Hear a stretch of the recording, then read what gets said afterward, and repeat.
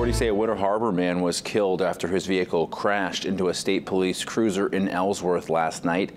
State police say a trooper was parked off the road in a gravel turnout off Route 180 around 7:30. They say a van driven by 43-year-old Jonathan Wood crossed the road, drove into the dirt turnout, and struck the cruiser. Wood's van then rolled over and he was ejected from the vehicle. State police say he was not wearing a seatbelt and died at the scene. They say the trooper suffered minor injuries. The cause of the crash remains under investigation.